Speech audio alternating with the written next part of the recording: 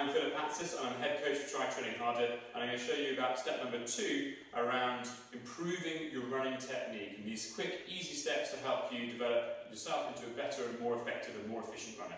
So we're going to look and take on those ideas with simple checks in step 1, and let's look at your proprioception and your stability. So when we're talking about proprioception, it's your ability to move and everything, stabilise, balance around your centre of mass. So moving outside of that centre line and still be able to bring yourself back in and stabilise. So when you think about running, you're running, standing on one leg, you're moving forwards. You're going to be doing that over and over again. If you're on the uneven grounds, you come in, you need to make sure you stabilise on mud, terrains and everything like that. So it's really important to have stability. Stability goes from your shoulders all the way down to your big toe, all the way through your ankles. So you're looking at every single part of that. So let's just think about that stability side of things. We took one of those tests earlier on as can you stand on one leg. We mentioned then, can you stand on one leg and close your eyes. Often that's where you see people going all over the place like this. Please do so in a place where you know if you do fall over you're going to be safe. But the point of this exercise is to try and increase those levels of instability. So, let's stand on one leg. Let's do it for 30 seconds. Let's go over to the other side. 30 seconds. Then close your eyes. Now do it for another 30 seconds. Go to the other foot without opening your eyes. 30 seconds. Back to the first one. Eyes still closed.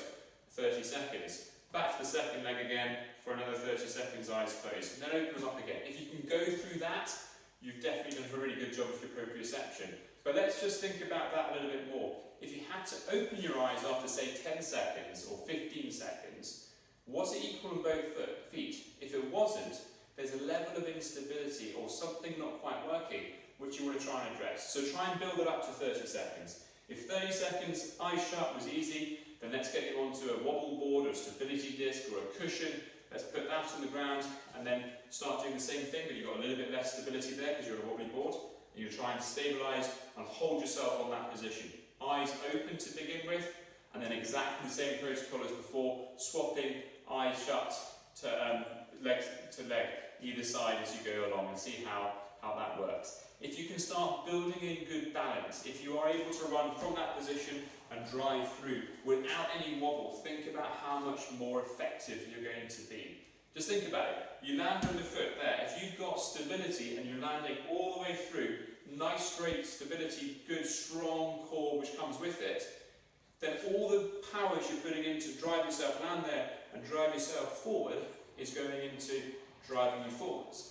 If you're landing there, you've got some stability issues going on, so you're moving around a little bit, you're going to find it very difficult to stabilise effectively, and then you're going to find that actually you're using more energy to stabilise, more muscle is going into making sure you're level, stable, not moving your arms out, etc., as opposed to driving you forwards. So having an improved proprioception, having improved stability is a really easy way to become a more efficient and more effective runner without doing any extra training. It's just making you more stable. That's as simple as it is. So those are some tips there. Again, you can go back to the Try Training Harder YouTube channel or our website for more information around stability exercises and how to improve your running stability.